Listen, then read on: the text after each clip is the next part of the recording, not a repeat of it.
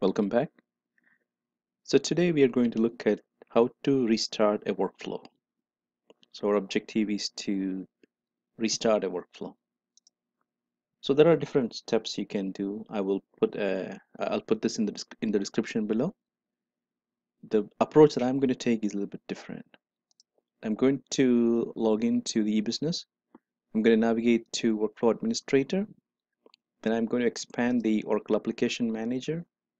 Then I'm going to click on the Workflow Manager. So this action would take me to a page something like this. We got to scroll down to the bottom of the page.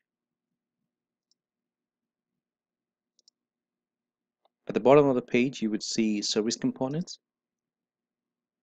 Click on the service component, which would take you to a screen something like this. So our first step is to stop the services which are running. So you can see here there are certain services that are running. So this is an instance, a dev instance or like a playing instance. So some of the components are stopped, some of the components are running. So our goal is to stop the ones that are running.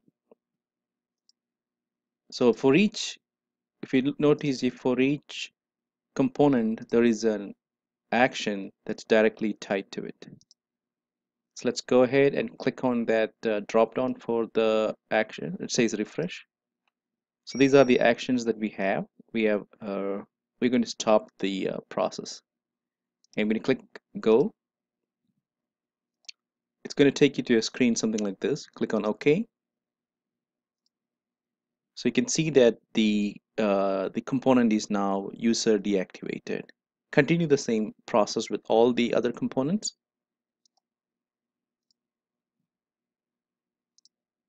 So you would see that some of the components will be stopping, some of the components are user activated.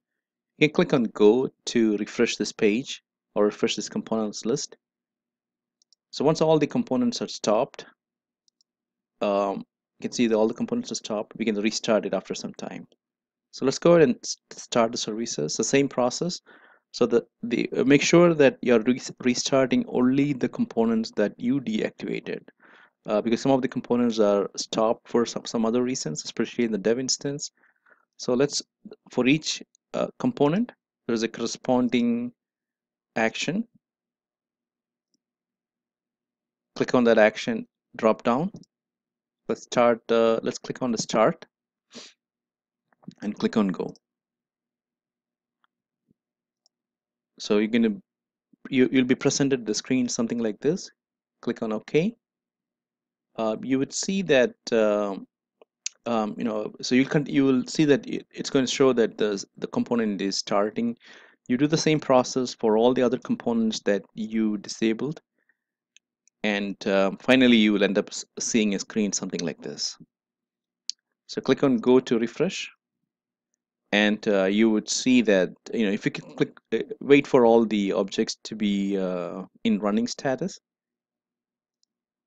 So just a word of caution, be careful when it doesn't matter for any instance. You notify the appropriate users to make sure you're restarting the workflow. When it comes to production, you need to be doubly sure. So once the components are restarted, you have to log all the way out, then come back and try your transactions. Thank you.